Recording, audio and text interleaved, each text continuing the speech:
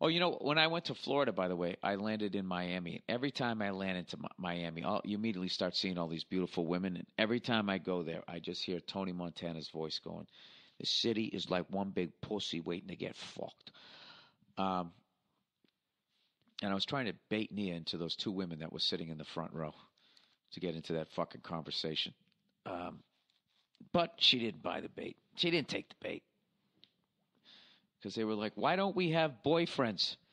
And you should have seen them. Because I don't know, because you guys you're not wearing any clothes.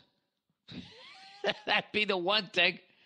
As beautiful as you are, no guy wants to put up with that. You got to walk down the street like some overprotective dog. Hey, keeping everybody away. One of them was barely wearing a shirt. Granted, I wasn't complaining for where I was standing from, but I mean, it just seemed kind of obvious. You know what I mean? You got to cover up the goods a little bit. I mean, I would say that to Madonna. I don't know if she's currently dating somebody right now, but Madonna is in fucking unbelievable shape for her age.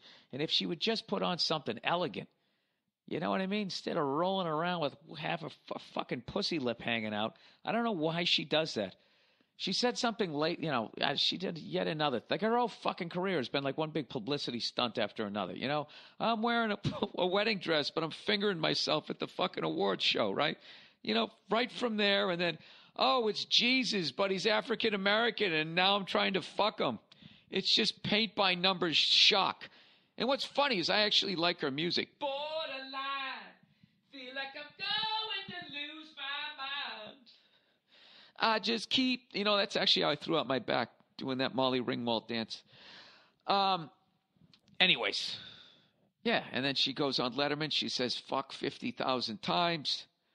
She does stand up on the Tonight Show. It's just one big fucking thing after another. So her latest one was she showed up to a movie theater, movie premiere or whatever the fuck I don't know who the fuck knows what it was.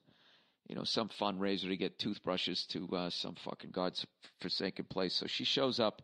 And she literally has her titties and her ass out, like a see-through dress. And she, of course, says, well, what I'm doing is I'm challenging the boundaries. And, of course, women, you got to drag all that bullshit in there. It's like, no, you're 57. Okay? Nobody wants to look at that. Okay? Like, at my age, I am well into put on a fucking sport coat. Nobody wants to see it. It's just, you're not pushing any boundaries. It's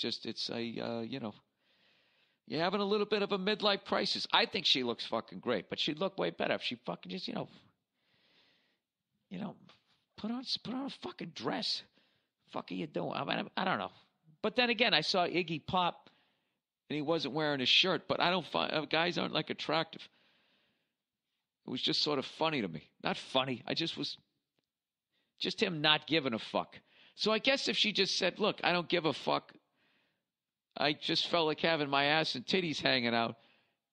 I wouldn't have a problem with that. But the fact that she's sitting there trying to say that, no, wait a minute. I think she might be right. Maybe she is right.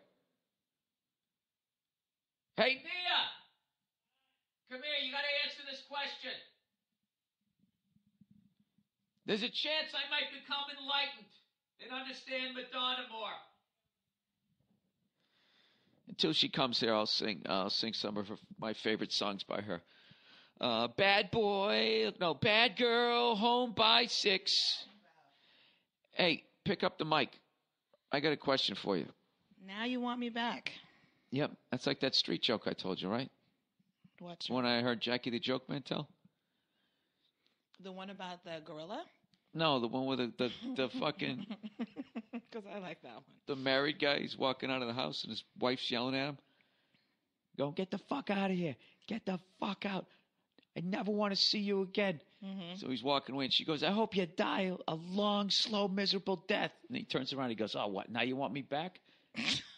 That's stupid. That's a stupid joke. Just reminded me of that. Anyways, old school. Yeah. I could have told it better, but I just got off the plane. Jackie the Joke Man tells it way better.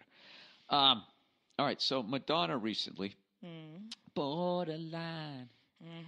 Mm-hmm.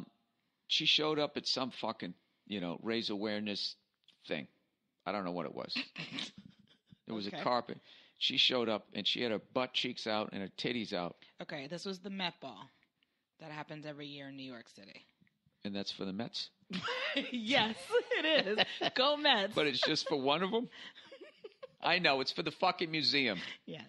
The hacky date every fucking person in their 20s goes on in New York. And Madonna. Let's go to a museum. It's a big gala. Only the creme de la creme, darling, are invited. So Ralph Lauren pretends to fall and he sniffs her butt on the way down. Is that what happens? What? You know, those super rich people, they're all freaks, aren't they? I guess. Wasn't that the point of Eyes Wide Shut? I don't know what the point of Eyes Wide Shut was. Well, what happened was Stanley Kubrick died. I liked it. He died halfway through. I saw a great fucking movie on the plane called The Insiders. It's a movie made by some Korean director, man. It was fucking phenomenal. Oh. Really enjoyed it. Okay. Had one of the best fucking fight scenes I've seen, because the guy was missing a hand. Mm-hmm. You know, so he had to like fucking, you know, everybody knew what hand he was throwing, right? And it was multiple attackers. It was the shit. I almost gave it a standing ovation on the plane. All right. If it was pre 9/11, I could have done it. But I started to do it, and they were like, sir, why are you being hostile? I had to sit down. Okay. It's another freedom lost. So anyways. So fucking Madonna shows up. Uh-huh. Yeah, I saw her. Okay. So she says that she's trying to fucking push the boundaries of all, whatever, the fucking sex and that type of thing. Yeah. Okay? Mm-hmm. So I was going like, no, come on, you're 57. No one wants to see me without a shirt on. Granted, she's in better shape than I am. But, like, you know, I'm in my sport coat years. Like, you know, covered up their freckles. Right? So what I'm saying is. You're in your sport coat years? Yeah. Yeah, you get to a certain point. You get in your 40s and stuff like that. Women dress elegantly and men dress like gentlemen. Yeah, in other words, I like that. Yeah, you cover up, you know, the fucking battle scars of what you've been through. Okay. Too many fucking wine and cheese plates.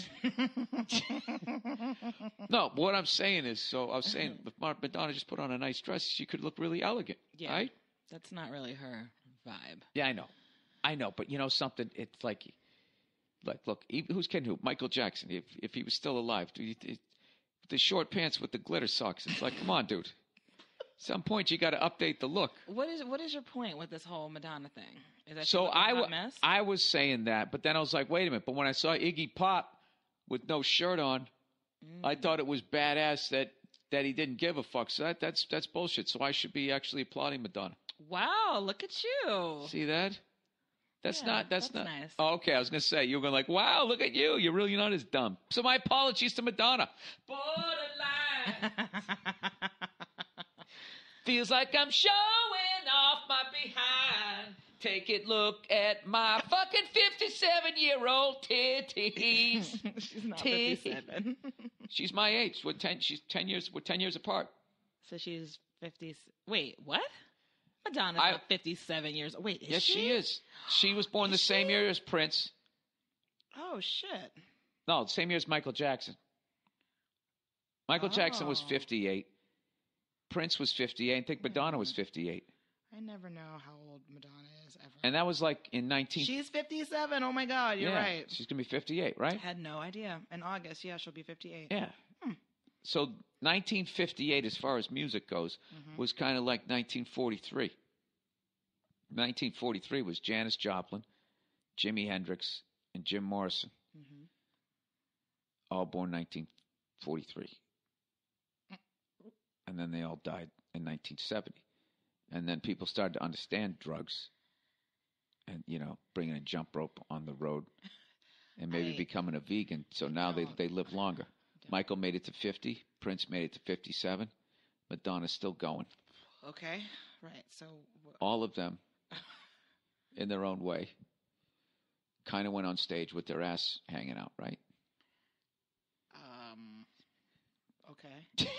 Where are you going with this? Nowhere. I gotta fill up an hour. Sometimes. Okay, I want to do some questions here. Okay.